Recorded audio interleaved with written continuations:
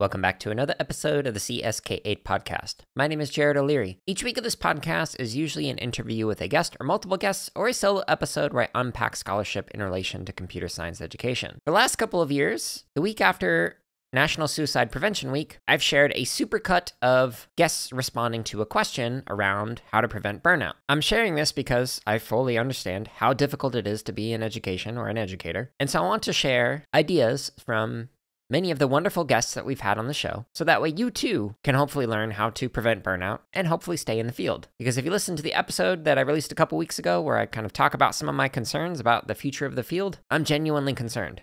So I hope this episode is helpful for you, and know that in the show notes at jaredoleary.com, you'll find links to each one of these episodes, so that way you can actually listen to the full episode, as well as a bunch of computer science education resources, and then even a bunch of gaming and drumming stuff, if you're into that too. While you're there, you'll notice that this podcast is powered by Boot Up Professional Development, which is the nonprofit that I work for. Check out bootuppd.org if you want to see the free curriculum that I create, or learn more about the paid professional development. All right, so the first clip that we're going to listen to is from Laura Discenza. This is from episode 102. Definitely making sure I take time to do my passions as well. So on top of teaching, I'm also a high school basketball and volleyball coach. So having that time that's almost scheduled from August all the way through March. That's, I've got at least 2.5 hours a day in the gym with the high school kids and playing with them and coaching them and focusing on that. And then I'm a crafter too. So making sure, maybe I'm doing this project for the kids, but let's have some fun and do it for myself. So taking that time away, but also knowing that I am prepared. We've been through worse. It's going to be okay. So let's just see what we've done and what we can make better or adjust for whatever situation we're in. So we're in person full time. Great. I can use the 3D printer that's in my classroom, or I can use, the doodle pens. We're remote now. Well, maybe we get cardboard and we try to make our own 3D structure out of it. It's going to be okay. The kids are still learning the concepts and the ideas I want them to learn. It's just in a different forum. All right, now the next clip is from Leigh and DeLyser. This is from episode 104. It helps to be an internal optimist. I joke that I'm a glass a quarter full kind of girl. I often surprise taxi drivers when I got off of airplanes because they're expecting like grumpy travel passenger. And I'm like, it's a great day. And they're like, what? Why? Huh? And I'm like, it is highly improbable that any day will be the worst day of your life. You only get one of those, but you get a whole lot of days. And so every day holds promise. And while I recognize that in the current place I am in my life, there's a lot of privilege to support that. Growing up, I was a foster child for a short while, and that has really grounded in me to take the things around me that are good, the progress that we make every day, and value it. That doesn't mean you don't strive harder to keep making change, but it does mean you value the small things and the small wins along the way. And I think that is core of who I am as an individual. And I also need to credit a little bit of my house crew. So for those of you who know me on social media, you may have seen at the last SIGC and the last CSTA, I found places where I could go with Maya Israel and Diane Levitt, who are both not only academic colleagues, but good friends. And we literally retreated to a house together, because when you're listening in isolation to that stew of community that you've talked about, those negative messages, when you don't have anybody around you to unpack them, can be dangerous. And so how do we find not only our allies, but also the folks that you can be vulnerable with? How do you say, like, I didn't understand that, to someone who's not going to judge you for it? Talk through it. Be able to say, like, I don't have the right language around this yet, but I am thinking about this from this way. Over the last year, I've developed worked really hard to try and develop improvement in my own language about how I refer to Black, Indigenous, and Hispanic people, how to be more thoughtful in the way that I engage other audiences and people whose life experiences is different from my own. I'm not there yet. I'm still working on it, but it's really, really helpful to me to have someone who I trust, where I can try things and they'll tell me, like, no, you don't want to go. That's not right. And at the same time, to wander in that space together, to think through, like, what are our goals for the world and how do we get there? Or maybe that's not the right particular compass direction anymore, and we have to go 1 degree to the left. But having those sounding boards who understand enough about your professional domain, not just your personal one, that you can live in that camaraderie is really important. The next clip that we're going to listen to is from Mitch Resnick. This is from episode 106. When I do it, I invest a lot of my life in my work. So I could be someone who people would see could get burned out. I think there are a few ways of trying to avoid it. I do, have some other activities. I enjoy running in the morning. I run most mornings. I play tennis with a good friend once a week. So there are other outlets. And maybe even more important, there are a lot of satisfaction I get from when I see the impact that the work is having with young people around the world. Like just yesterday, a close colleague sent me an email that they received from someone who was talking about that they visited their brother. They spent time with their nephew and an 11-year-old nephew who had learned Scratch. And this was a nephew that had lots of challenges, wasn't always successful in sort of the traditional academic channels, but he'd really become excited about Scratch and start to see themselves in a new way. And it opened up them seeing themselves and the world in a different way. So when I hear stories like that, that helps prevent the burnout, that I just see the meaning that it has in young people's lives. And now here's a clip from episode 108, which is an interview with George Valenzuela. What I do is I loop back to the things that I enjoy doing, but that I don't have time to do. And for me, it's hiking, it's sightseeing. One that I do a lot is eating out. I'm a big foodie, right? Stuff like that. What I do is I make time for those things right now on the weekends. Friday and Saturday, my wife and my 2 children, we map out something that we want to do in nature. It could be canoeing, it could be sailing, rowboating, whatever. Or it could be hiking. And then we find a restaurant, something that we've never tried before. And so we do that like on a Saturday. On a Sunday, it could be a pool day. It could be a game day, a movie day. But the whole point is to do something that you enjoy doing. And that's how you restore your emotional health and your burnout and your fatigue. You have to do something where your mind is no longer engaged in that workflow. And I think if you do that on a consistent basis, like for me, it's the weekends and it's after 9:30 at night, and at 9:30 at night, it might sound funny to you or to someone listening, but I like to watch things that make me laugh, like the Golden Girls. I mean, it's true. The Jeffersons, Martin, shows that I like, humor that I like. And it takes my mind off the workflow. And the thing that I've realized is that it could be the resurrection. Work is going to be there. It's not going away. And so there's nothing wrong in, disconnecting for your own mental health. Yeah, that definitely resonates. That's something that I had to learn to do and value. And it wasn't really until a therapist pointed it out, like, hey, you're not making time for yourself. All you're doing is working. Yeah. And so one thing, like I was in Chicago last week and I did a gig there actually. And my wife said, you've done, I don't know what it's been, man. It's been since April 2020. I have been basically every week doing PT, just basically every week. And she said to me, you have not been on a real vacation a long time. So let's take 2-3 days. It's in Chicago. Let's do something fun and no work. And so that was hard for me. It was very hard for me because I have a lot going on. And so I sat down and I wrote down, so what do I want to do in Chicago? On my bucket list is to visit Michael Jordan's statue. And so we put that on the list. She wanted to do a boat ride on the Riverwalk. She wanted to go to the highest building. I think it was a Sears building, and to look down and see the whole, city. And so we did that for 3 full days in a lot of restaurants. And I realized that I need something like this 2-3 times a year, not for an entire week or 2 weeks, maybe 5-6 days if I can afford it or if I have time. But yeah, you need something like that, or you can't really restore or heal emotionally or, mentally from all that's going on.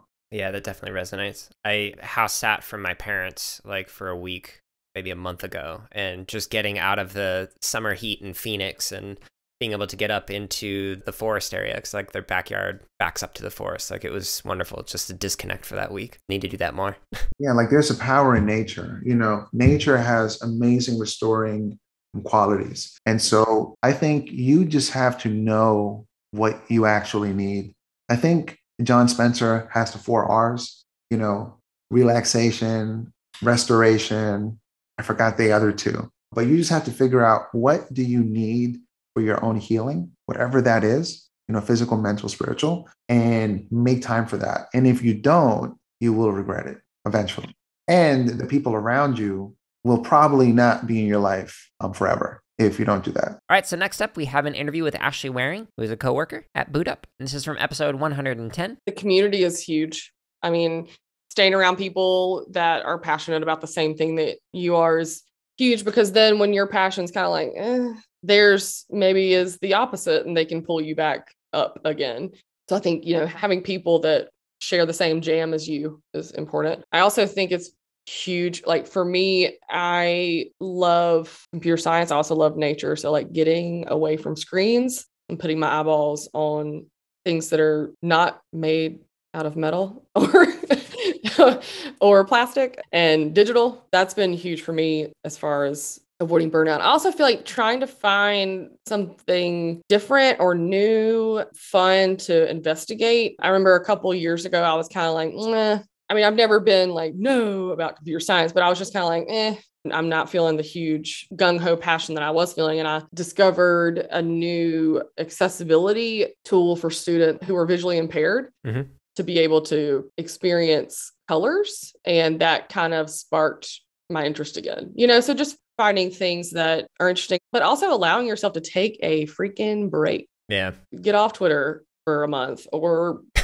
however long, sometimes it's okay to just walk away. And that's not an easy thing to come across, especially because I feel like in our society, productivity is, godly almost. And rest is revolutionary, and so finding that balance, I think, is important. Yeah, I'm still working on that.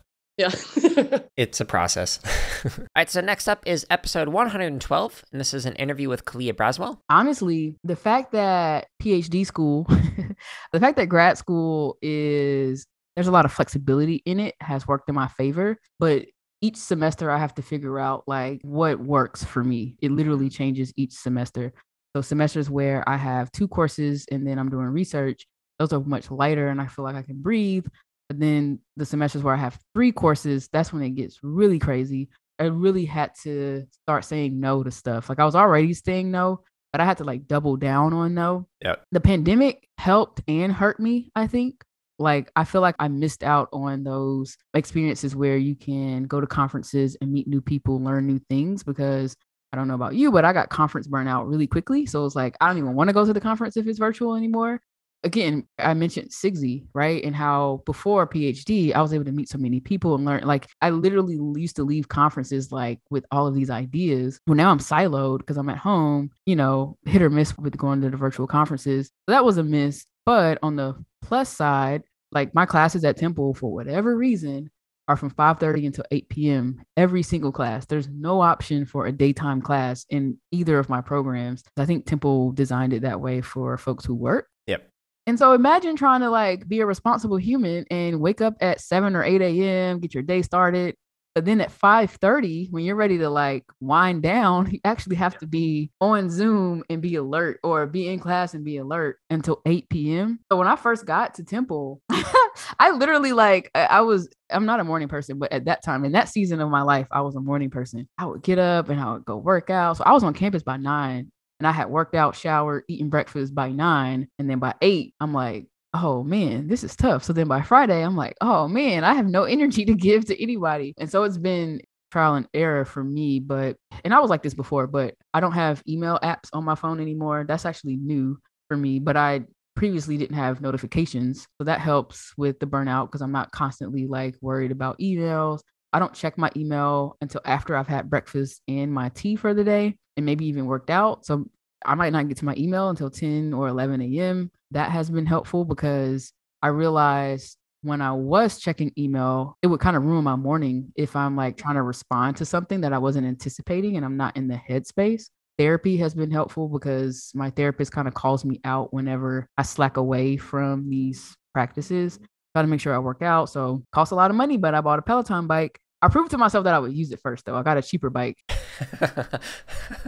And then I was like, okay, I'm going to take the plunge. I got to get the bike. And so I, try to like reach out to folks and say, hey, can you do this ride? Like I wrote before our conversation today. I was like, okay, I have to get this in now or it's not going to happen. And it's an unlearning experience, but I've tried to get much better at resting and truly resting and I don't know when it was. It might have been last year where I realized sleep and resting are two separate things. I think people miss that because I was like, man, I need to get some rest. And they're like, oh, you're not sleeping well? And I was like, that's not what I said. I was like, no, I sleep great. Resting means that I am not thinking about anything. Like, like I'm like laying on the couch watching TV, like just kind of being aimless with my body and my brain, literally to rest. And I think a lot of people like me who are overachievers feel guilty when you're resting. It's like, oh, I should be doing something. I have let that go. That's nice. It's hard though, because of the systems that exist around us, like capitalism being one. You feel like you should be producing and putting out output. But I even think that mentality helped me step away from Intech because I started this organization. Ego would keep me here, but like I've worn a lot of hats and I've burned out. And I know what that feels like, and I don't like it. And so I'm in a place in my life where I'm like, even working with my therapist, actually, what does 80% Kalia look like? Because I give 150 to everything just by default, and it's killing me. So like, what does 80% look like? What does it look like if I do one thing? So at the top of the year, I'll just be a PhD student, and I'm excited about it. So yeah, there's so much good advice in there. I like your idea of like kind of viewing like the semester almost as like a season, like, oh, well, this is a lighter season or a heavier season in terms of like load and whatnot, but also just keeping the apps off the phone. Like I don't get notifications and like that makes it easier. I try and avoid email until like 10 or 11 o'clock. And like, then I'll check it one more time at the end of the day, like before I'm done, before I start to rest for the day. And yeah, because you literally can feel your anxiety. Oh yeah. Like going up when you're like checking the stuff in a time where you shouldn't be. I don't even sleep with my phone in my bedroom anymore. I charge it in the kitchen or on my desk. And when I'm ready for bed, I walk away from it and I'll figure it out in the morning. And my family hates that though. Like, what if something happens? I'm like, well, call the police. Don't call me. Yeah. And your comments about rest, like, I engage in a process called Pomodoro. So like the way I do it is like 50 minutes of work and then a 10-minute break. So like an hour chunks. But what I realized, because I'm also very much like I need to be working and progressing or evolving and whatever, like those 10-minute breaks were like, oh, I'm going to practice drums for 10 minutes or, oh, I'm going to work on this thing and improve this thing for 10 minutes, but it's not work. And then I realized, no, I need to just take those 10 minutes and just do some yoga, like, and do that throughout the day and just shut my brain down because it's better for me to rest. And the next clip is from episode 114. This is with James Fester. There are a couple of ones that I think are really important. And I think that whether or not if you're a teacher in the classroom, that's a really tough reality. You're a teacher who is teaching remotely from home. That's also brings its own difficulties as well. And so, and a lot of what I'm going to share, I'm pretty sure other people would share as well. But one thing that I would definitely say is this is something that I hear all the time from the mental health provider that I work with, which has been great, is making sure that you're taking time for yourself. And that means after a certain, and it's so hard to do. Totally get it. I totally understand in a world where we are like connected by the hip to devices where people expect instantaneous replies or you have a certain amount of hours to get back to me before X, Y, and Z. Yep. It can be very difficult, but I think it's important to draw some lines. One thing that's really important for me, because I work from home. So literally, I never leave my working environment. And that can be really, really difficult sometimes. I'm like, oh, somebody just emailed me. I could just sneak into the other room really quickly, even though it's dinner time and I really should be present for my family. It's never going to end unless you draw a line. And you're the only one that can hold that line. And so that's the first thing I would say is you got to set aside time for what's good for you or what you need to do. If it's family that expect you to be present after a day work, great.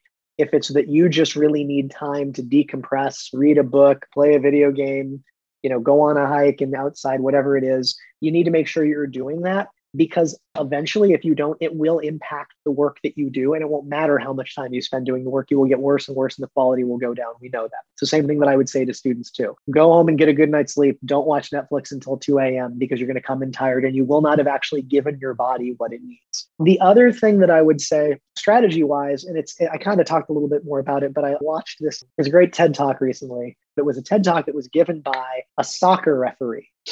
And he gave this really great TED Talk where he talked about a very simple way to kind of de-stress and detach yourself.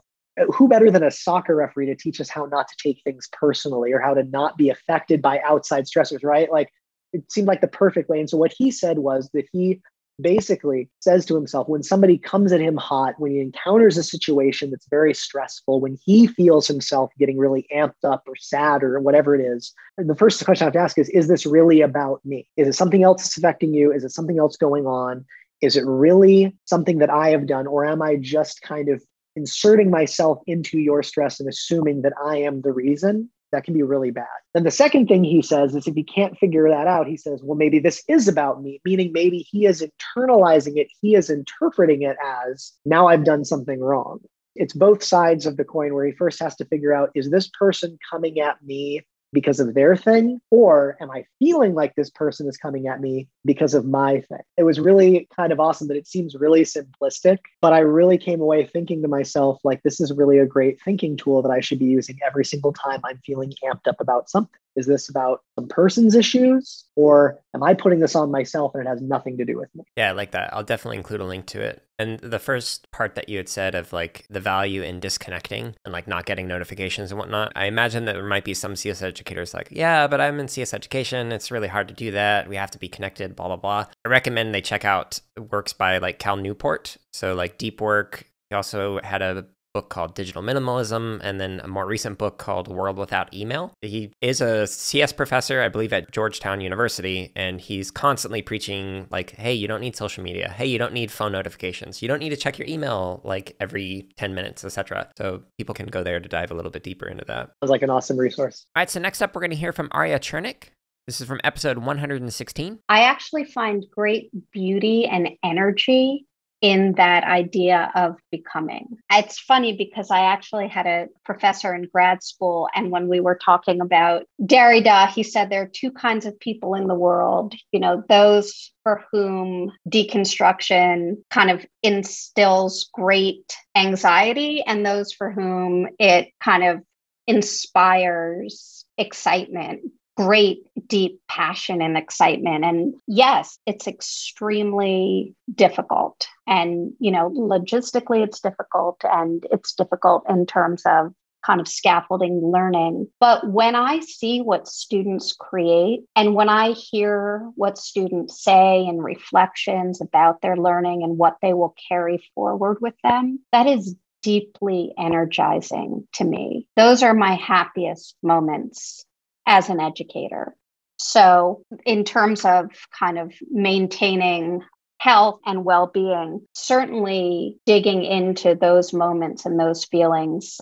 My mom used to say, this is a long time ago. One time I called her. I used to have a long drive from teaching. And so I'd often call her from the car. And one day we were talking and I was tired. And she said, even when you're tired, even after you've had a long day, you always sound so happy after you teach. And like that stayed with me all these years because I'm happy when I teach. And then there's running and reading, finding a book that I can't wait to get back to at the end of the evening. That's hugely restorative for me, being at the ocean.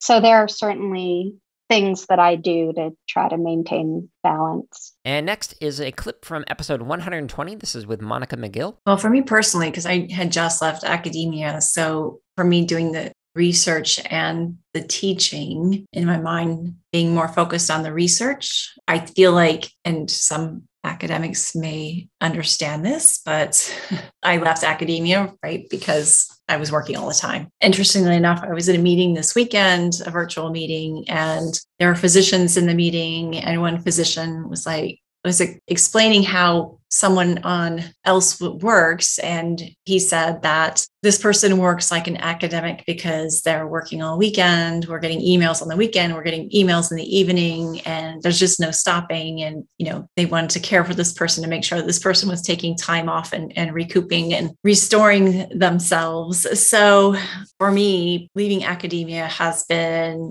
good for me personally, and it's allowing me the opportunity to do research. And I'm trying very hard to have times that I work and times that I don't work. And if I do work odd hours, I'm, scheduling messages so they go out at normal work time. So somebody else doesn't have to feel like they have to respond at 8:00 at night or on the weekend. There's a lot to do. And I try to focus on this aspect that we're just one tiny spoke in a wheel, a very, very, very huge wheel. And, if I can help other people on that same wheel do the work that they're trying to do and make that high quality, then, hopefully it's about sharing the opportunity to make things better for this next generation that's coming up. Yeah, I appreciate that answer. Having gone to school with and been the kind of person who never stops working, like I have learned the value of setting aside time to rest. And that I had to learn the hard way. So for anyone else who is also that kind of individual, I do recommend taking a break. Like even if it's like at 5 p.m., I set an alarm and that's when I just shut my brain down from working on this thing and focus on family or whatever. It makes life a lot better. Yeah, exactly. So we've also taken up hiking during the pandemic. One of the ways that we've been my husband and I have been trying to get exercise while also not being able to go to the gym anymore or not going to the gym. I guess it is open now, but just to go out and enjoy nature and go hiking, take the dogs, all that good stuff. Yeah, being in Phoenix, we actually have quite a bit of hiking opportunities around. It's pretty nice. So if anyone has mountains nearby or hills, I highly recommend hiking as well. Yeah, definitely. And next we have a conversation with Sarah Lev. This is from episode 122. And we actually talk about a whole lot more like meditation and yoga, as well as general mindfulness and wellness. So make sure you check out the rest of the episode for even more. Well, it was really about like having my own designated space for my classroom, which was like, basically I have a small house. So I was in the hallway at a desk, closing my laptop and like getting outside. I would go outside for lunches. I would take my son on bike rides during the lunch, trying to do something different to sort of make that space different for myself. I saw a funny video that was like somebody like, they're sitting on their couch, end of the workday, they close their laptop and they move over a foot and then they open their laptop and they're like, it's the weekend, So it's kind of like that. It's kind of like having a designated space, I think, to help. But also, like I was saying, my mornings of listening to a positive podcast, doing the dishes, exercising outside, like all of those things to mark beginning of work, pre-work, and then post-work. I also am lucky I live in Los Angeles. We live near the ocean. We can drive to the beach and see the beach. And that was really, really helpful. Being outside really helps me. Yeah. Your joke about moving over a foot like that, it actually sounds like one of the things that I did to separate my like work time from my leisure time on the same device. Like, so right now I have a monitor directly in front of me and then one angled to my right. But what I would do when I was switching to leisure is I would change that orientation. So now it's on the left of that angled monitor. And like that little thing, it made a huge difference. It was like, okay, no, I'm in leisure time. I'm not in work time right now, even though it's all the same hardware I'm using. Yeah, that's great. The other thing I think I heard, I would always like get dressed and like put shoes on, right? Like I think something I heard that not everybody did, right? Like I would get dressed as if I was going to work. And then after work, it would be like, okay, my shoes are off and now I'm, in my sweats or whatever. So I think I didn't thought about that, but I think that was another thing that I did that helped me feel like I was working and not working. Next up, we have from episode 124, an interview with Kimberly Scott. It's funny. When I read your question, like, what do you do in order to avoid burnout? At first I was like, oh, does he want me to talk about, working out or, but then to me, that's what so many of us do, to try to balance ourselves. I mean, I have, I think, pretty interesting pastimes, but at least most people say, like I do aerial yoga. My wife does. Yeah, we have an aerial yoga rig, like literally underneath me. Oh my goodness, I know whose house I'm visiting. Oh, I love aerial yoga because, it engages my body in ways that is a different rhythm than my normal sitting in a chair and being in a meeting. But I think along those same lines, I think about how to engage my mind and my spirit, and I return to art. So I become also one of my big hobbies, at least now, is photography. And you think about it, photography, there is a lot of computational thinking. And so some of my side gigs are photo shoots. I'm going on a photo shoot tomorrow to do wild horses. My professional life still bleeds into that because I'm conscious about not so much the horses, but when I'm photographing people, who's in the shot? How are we representing their being? Let me engage them in the process. So is this really the story you want told in this way? Here are my ideas. but Lord knows my ideas may not be congruent to what you want. So that's the only thing I wanted to say, because I was chuckling when I was thinking about how to address that, but I think it still reflects my professional self, even though it's a different rhythm. And the following clip is from episode 127 with Sarah Vogel. Every time I think I've balanced or I've reached kind of like optimal boundary setting, something changes that resets, and then I have to go back and do it again. So I started this new job at Bank Street, which has been exhilarating and really exciting, but also really challenging. Anytime you teach something new for the first time, just getting your head around the course, the content, the curriculum, like the directions that you're going, it's overwhelming. So it's like, wait, how am I living my first year teaching again? But I'm not living my first year teaching again. I think I have many more boundaries from that time. Like now I do actually have a separate space. I'm lucky in not having the situation that you mentioned. Like I can come to an office, I can work here, and then I can go home, and sort of make a mental separation between those two locations can help. And then just knowing, like, I try to plan activities and things that are outside so that I purposely give myself a time to quit. And, those help. Having people, accountability partners, like, in my family or my boyfriend to say, did you eat today? Like kind of those reminders of like, you're in this grind, but you're not too firmly in it. And it's really tough. But I think it's also that feeling of like, I will come out the other side of this year and then hopefully come away with even more strategies for that balance in the next year when things are a little bit more stable. The next clip is from episode 129 with Addison Lilholt. Luckily, very luckily, the content that I focus on in my classroom, it's continually changing because of what CS is. Things like AI and machine learning. When I'm covering that, I was covering this a few years ago. It's different now, and I've expanded that unit to include things like unintended bias in artificial intelligence and talking about why. Why does that exist? And I have the students create their own biased models by accident and then show them why they did that, and then fix it. And they all fix it immediately. They know exactly how to do it. They get somebody else in, take a new picture.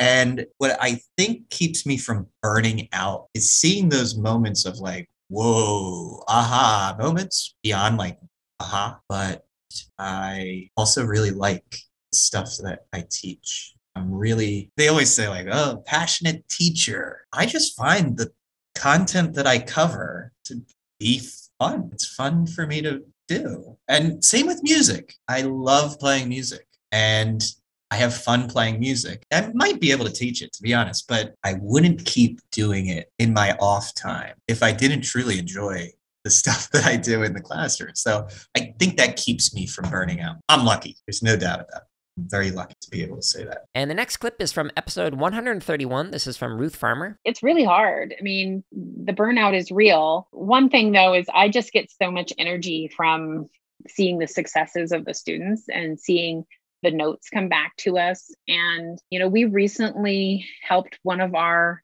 grantees. We had given her a grant to help her finish college. She graduated, and then we helped her negotiate her first job offer, because low-income students can't turn to their parent or their family member and say like, is this a good offer at Microsoft or Amazon? And so we helped the student negotiate her starting salary from $75,000 to $104,000. Nice. She is going to make roughly $400,000 more over the next decade than she would have. And it's like life-changing for her to start at that level. And it positions her as having a high value, because if you get paid less in your first job than your peers, you're perceived to be worth less because you cost less. And so negotiating that first job is one of the most important things you could do in how you launch into the field. So those types of wins, are happening pretty frequently for us these days. So our model is we're going to invest in these students. They're going to graduate and they're going to get great jobs, and they're going to come back as a volunteer and ultimately as an investor later. We had our first student come back to reinvest in the fund 10 months after we started. We funded her in February of 2020. She graduated in June. She came back and invested in August and continues to support us. And so it's like this virtuous circle, we call it, investment, engagement, reinvestment, that is going to power this long term. And I'm really excited about that piece of the model, because we have these alumni relationships with the students. So we find out like, where are you working? And we congratulate them when they graduate, and they come back and support other students like them. Next up, we have a clip from an interview with Maya Israel. This is from episode 133. I'll start by saying I feel like this is privileged work to be able to work in academia and ask the questions that I think are really important and engage with folks who also find those questions important. To me, it just feels like a privilege to get to do this kind of work. At the same time, like you said, it's a whole lot of privileged work. So it's a lot of work. And so I feel like you have to protect your time and you have to say no sometimes, which is difficult to do, especially in education when you're committed to systems change and students with disabilities. And so I don't know that I have a great answer for it, except for that I try to balance. And I don't always do a very good job of it. But, there are a few things I'm learning from my colleagues. Like I try really hard to not have meetings on Wednesdays, even though we're speaking on a Wednesday. I was able to spend this morning just doing work and not having a ton of meetings. And so I was able to actually sit in the work. And sometimes what ends up happening is that we're so busy that we don't actually get to do the work. We're just running from meeting to meeting. And so carving out those times and protecting those times is really important. At the same time, also recognizing that there's life outside of work is also really important. And so what I try to do is, make sure that my entire identity isn't tied to being a researcher, faculty member. So I read a lot of fiction, things that have nothing to do with computer science. Yep. I try to get outside, all of those things that we know we have to do to kind of maintain that balance. It depends on the day and the week, how well I do with it. Yeah, I also have a deep work practice in that I try and schedule about 2 hours at the start of the day before I have meetings, before I check email, where I'm just engaged in work on something, whatever it is that's a big upcoming project. And that has been very helpful. The idea of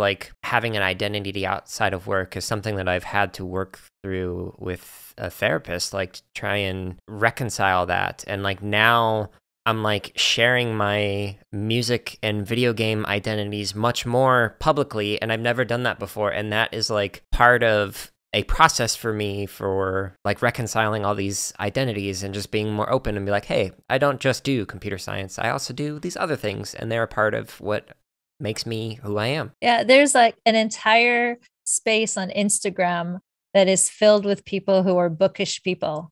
And so it's an amazing thing to connect with people on something that has nothing to do with computer science. And it's completely nerdy, bookish conversations where you're I just read this amazing book. Who else has read it? And they're this is great. And what a gorgeous book cover.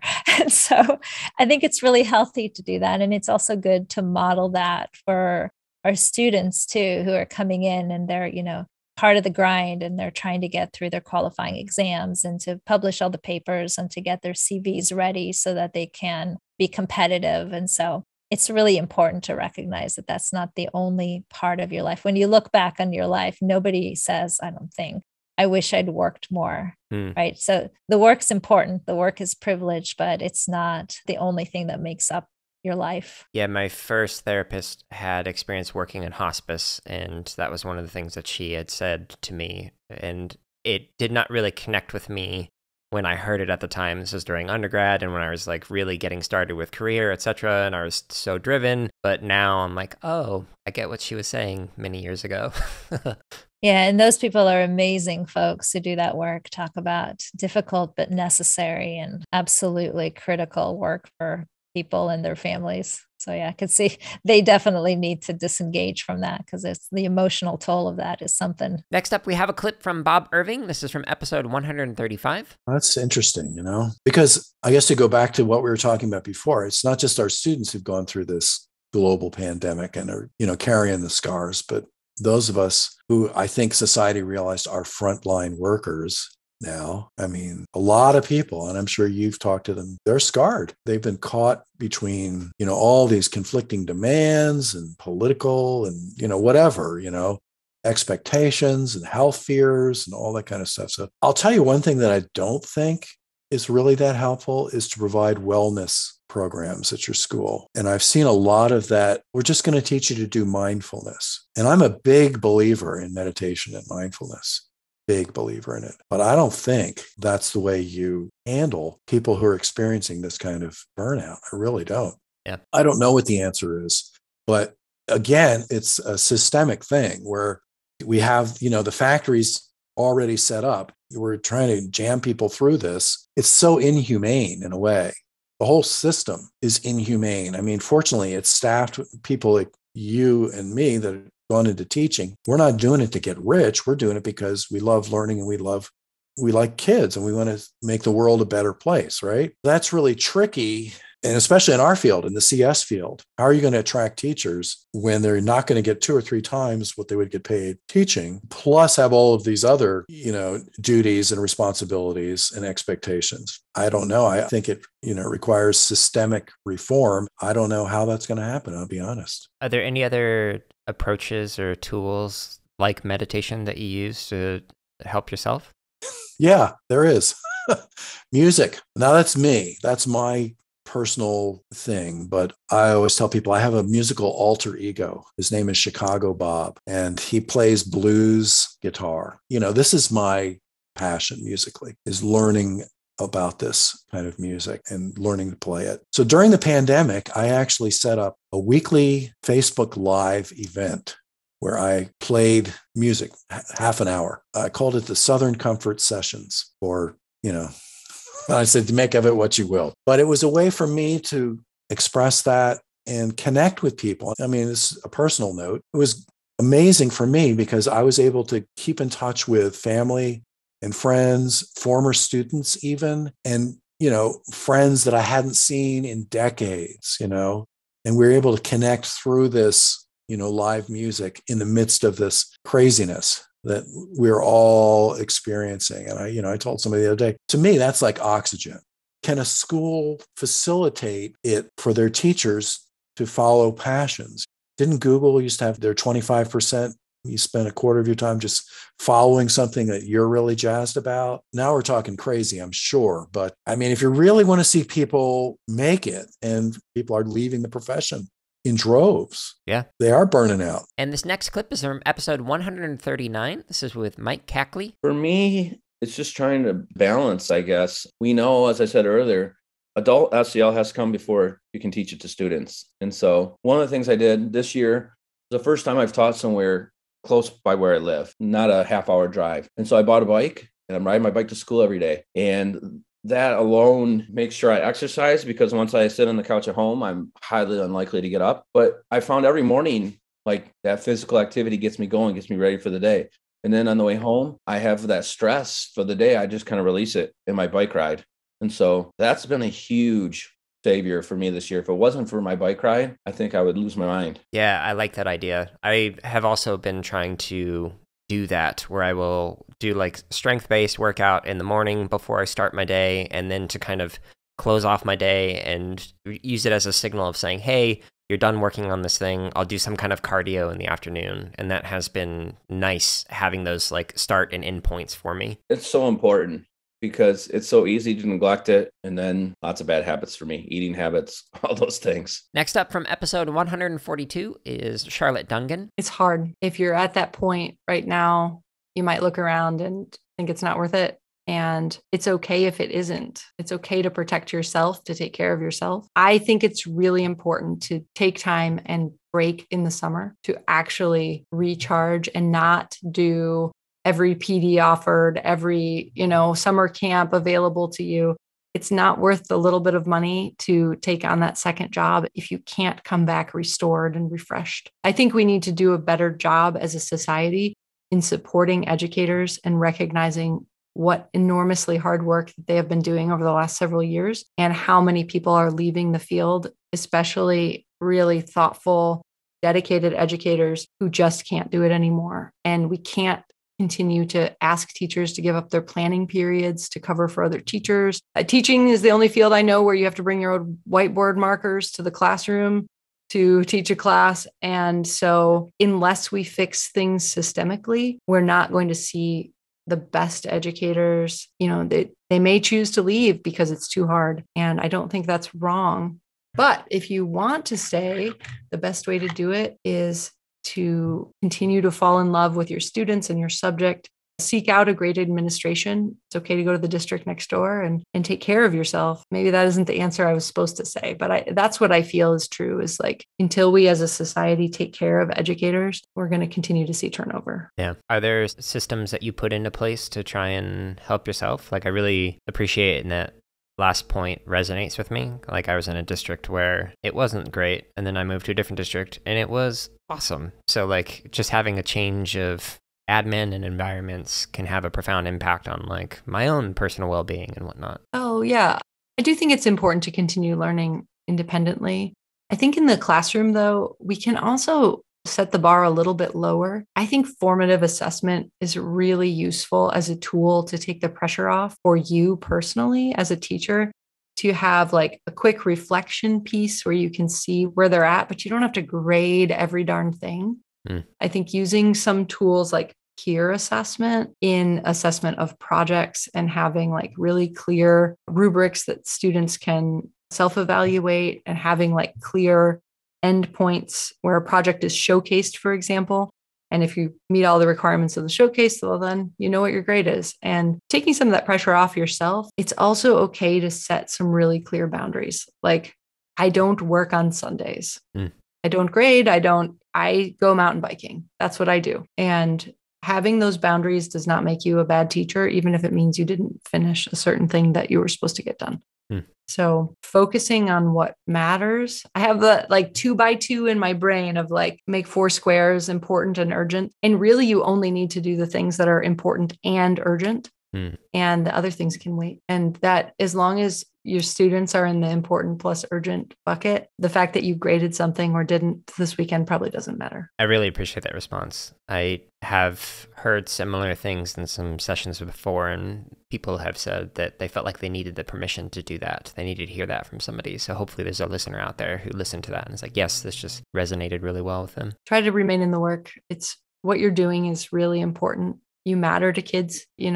You're giving them opportunities they might not otherwise have, but you don't have to sacrifice yourself. And the next clip is from episode 144 with Carter Zenke. I think there's always like a new project to tackle. With any course, I think there's something you can always do to improve it. And talking with educators, I always know that I want to do this, I want to do that. And I think that's an amazing attitude to have. And I think it's one that sustains people. I've also tried to learn to say no to some things and try to focus some stuff. I'm not going to make that improvement this fall. I'm not going to do this or that. And I'm instead going to focus on this other thing because it more aligns with these values I want the course to have in this case. And that's both freed up some time for me, and I think also allowed me to focus more and make something better when I decide to make a change. The next clip is from episode 146 with Ben Owens. I won't kid anyone listening that this is indeed hard work. What I found was by doing that hard but different work that was more collaborative, more inviting, more inclusive, was so much more rewarding that it was worth it. It was worth the time investment. And if I had worked half the number of hours that I did, but was just sort of going through the motions and knowing that it wasn't having the impact, that would have burned me out within a heart. Because what was motivational, and this goes back again to, I think, what Daniel Peake talks about, is that purpose, mastery, and autonomy. I knew that at my school, there was a clear living mission that provided purpose that was consistent and in alignment with what I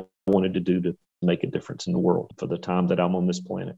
That was my way to channel that and affect it with the students I was working with. I had the ability to master things by knowing that I could collaborate with colleagues, knowing that we could share ideas so that we could constantly get better and continue to become better teachers and master that approach. And then I had the autonomy. That didn't mean that I could just close my door and do my own thing. I had the collective autonomy where, again, our ideas mattered. What I could bring as a passionate educator to my colleagues, and they could listen and they could give me feedback, was respected. So I could leave at the end of the day knowing that with that purpose, mastery, and autonomy, I'm doing good work that is in alignment to my core values as a person. And I think that ultimately is, if you are in that place, which I was fortunate enough to be, and I would also say I'm pretty fortunate enough to be, since I run my own nonprofit, I guess I'm my own boss.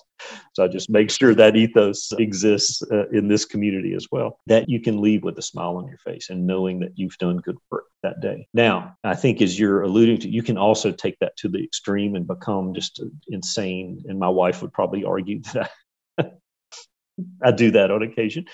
It is imperative that you block time. And I've gotten good at practices like just, I'm going to block a day and that's my day. And it's not the weekend. It's my day where I still may be doing work, but it's work that I get to dictate. I get to define. I get to sit down and read or just do something that's totally different and is not dictated by a meeting or whatever. And then, I'm also shut down at 4:00 every day. I'm done unless there's a specific thing that others expect me to be in for whatever reason. But I'm pretty stingy about what those can be. That's the time where my wife and I and our dog and cats can enjoy being together. And we can go walk in the woods, or I can go on a run, or I can do whatever. So I think it's having that level of discipline to know that, when you're doing work, you're going to go all in, but you're also going to ensure that you protect time as well so that you're honoring self. And don't treat that as being selfish, but treat that as part of the entire system to stay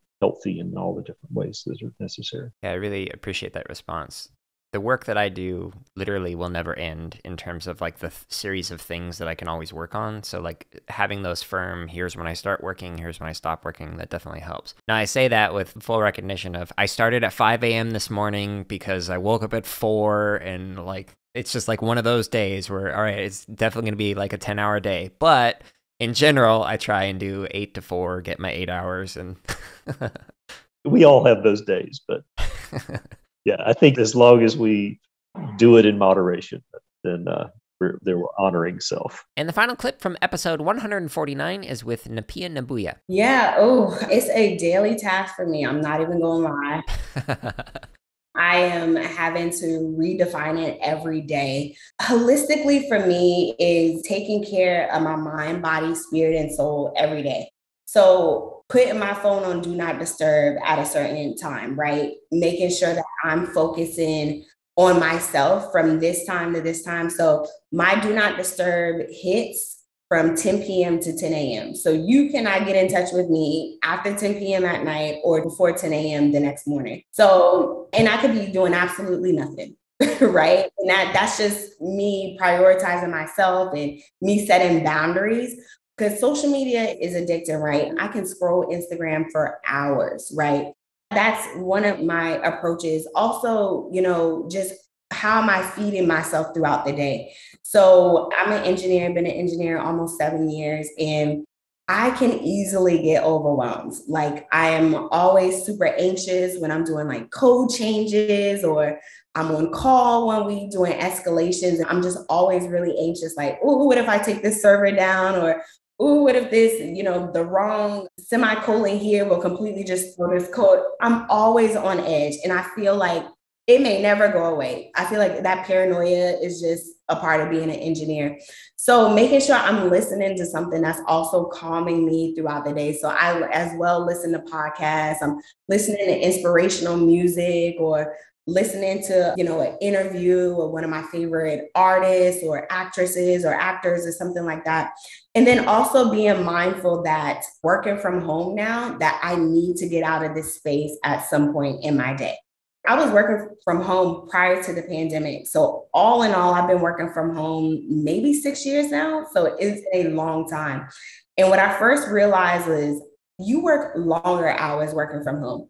So I have friends who are just like, oh, I want to work from home position. And I'm like, it's not all it's cracked out to be. Like, I don't know if anybody else is saying that who works from home, but for me, somebody who likes to be out, likes to be doing things and social, being confined to your house and walking 20 feet, every day is not like my ideal, life.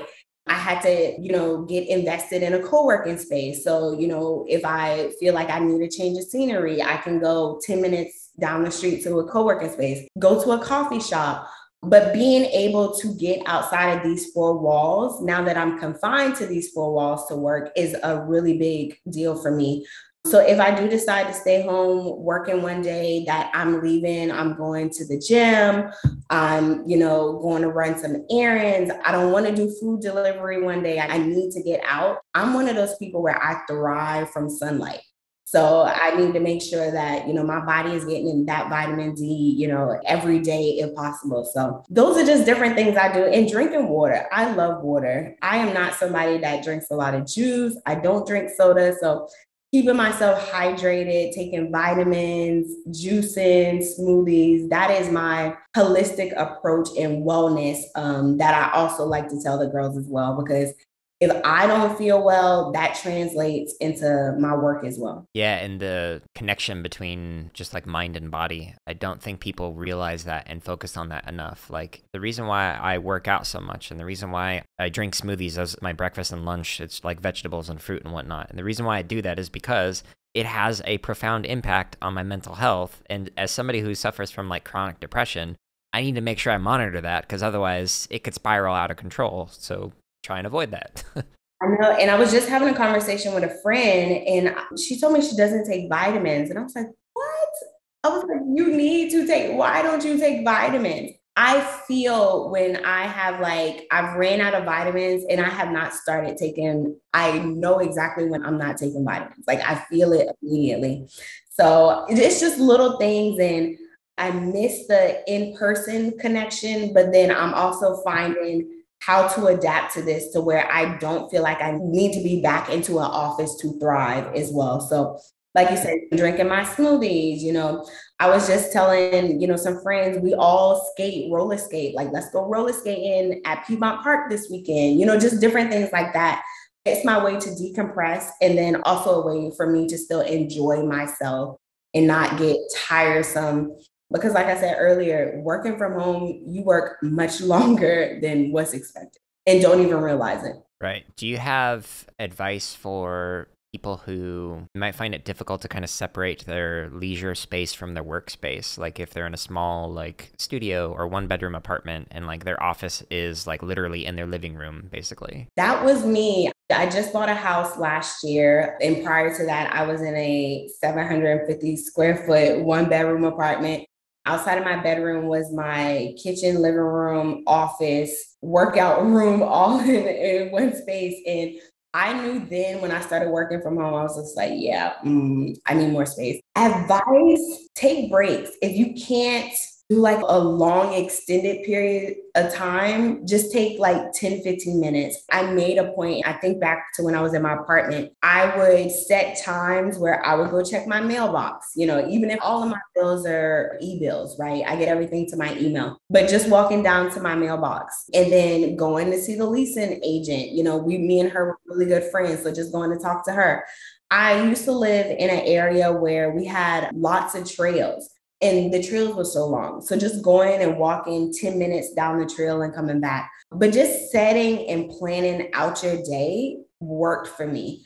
And I have to give all the credit to my friend Karen, rest in peace. Karen definitely was an avid planner. I have never met somebody who had so many planners and notebooks and stationery. And before she passed away, I said, sis, we really need to get your stationery business up and going, because she would always send me links like, you need this planner. I love this planner. And I just felt and it's still not organized, but I felt my life was a little bit organized, a little better. And I found myself being able to keep myself accountable, when I saw something written down versus, oh, shoot, I forgot to take that 2-minute walk today, or I forgot to go to the mailbox. I see it written down, so I know, okay, I need to stick to this because it's physically written and I can see it. So I'm holding myself more accountable for it. Yeah, time blocking and planning and whatnot has definitely helped me out. My first therapist that I went to helped me go through that process, and it made me realize, oh,